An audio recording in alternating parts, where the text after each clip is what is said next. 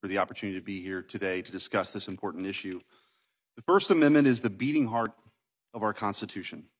The First Amendment is integral to maintaining our Republican form of government and the belief that we are a country of free people, not oppressive government.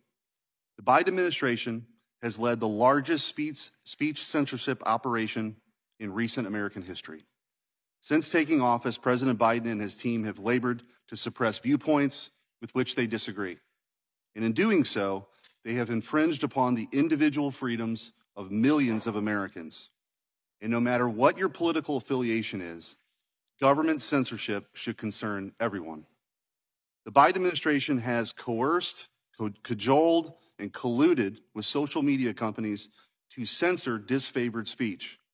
The Biden team has publicly threatened social media companies from removing legal protections, with removing legal protections, blamed social media companies for societal problems, accused social media companies of killing people, and these social media companies, some of the biggest companies in the history of the world, willingly took part in this Orwellian, vast censorship enterprise.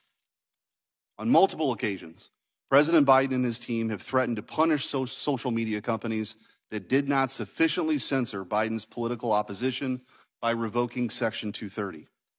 Biden suggested Facebook CEO Mark Zuckerberg should be subject to civil liability and potential criminal prosecution for not censoring political speech. President Biden also repeatedly accused social media companies of, quote, killing people by not censoring enough disfavored speech. The Biden administration has threatened and attacked social media companies so that those social media companies would censor speech the Biden administration dislikes. Until the Missouri versus Biden lawsuit and later the Twitter files, the Biden administration's efforts to pressure and collude with social media companies was behind the scenes through meetings and emails and was unknown. On behalf of Missouri and Louisiana, I was proud to join with General Landry to sue the Biden administration for violating the First Amendment through this vast censorship enterprise. This lawsuit alleges the Biden administration, including President Biden himself and members of his team, pressured and colluded with social media giants to censor free speech in the name of combating so-called disinformation and misinformation, which led to the suppression and censorship of truthful information on a scale never seen before.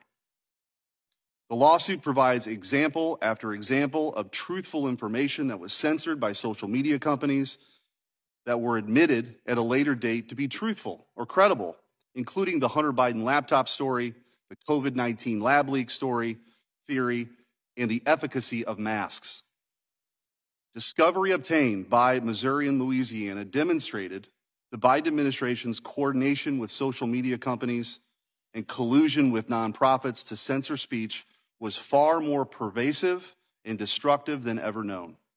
Documents reveal multiple White House officials, from the former press secretary to the digital director, relentlessly pressuring social media companies to remove specific posts or accounts or expand censorship practices. The White House wanted posts censored from Fox News host Tucker Carlson, even though Facebook found that the content did not violate its policies.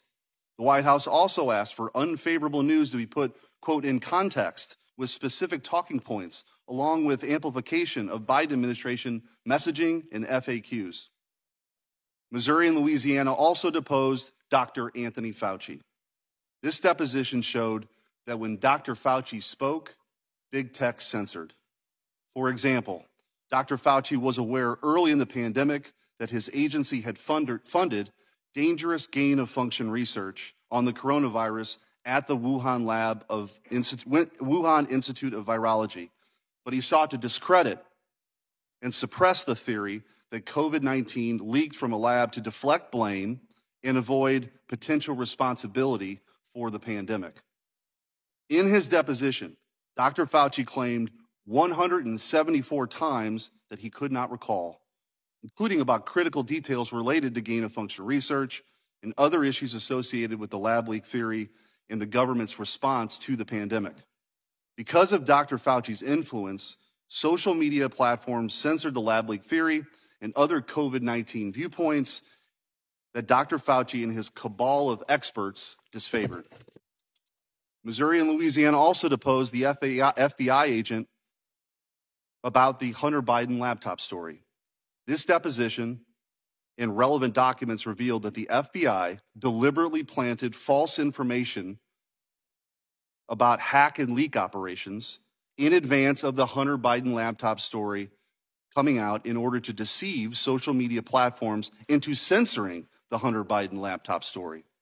The FBI also flagged social media accounts for censorship on a monthly basis and have an estimated 50% success rate in getting reported disinformation removed or censored. The Missouri versus Biden lawsuit also obtained documents revealing that multiple federal agencies have pressured and colluded with big tech or social media companies to flag and censor large number of accounts and posts, especially related to public health and elections. The federal government has even created public-private partnerships to expand its censorship reach.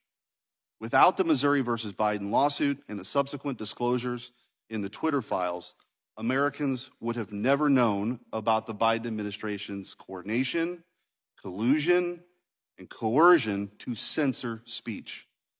President Biden and his administration may lust for its own ministry of truth, but I, along with millions of Americans, will never stop fighting for the God-given right to speak your mind, freedom of expression, freedom of speech. Americans have enshrined the First Amendment in our Constitution more than 230 years ago, for good reason and for times such as these. We cannot allow the Biden administration to infringe upon the freedoms that we cherish and that have been purchased by the sacrifice of millions of Americans. Freedom of speech is vital to our country and our people. In many ways, it's our pressure release valve.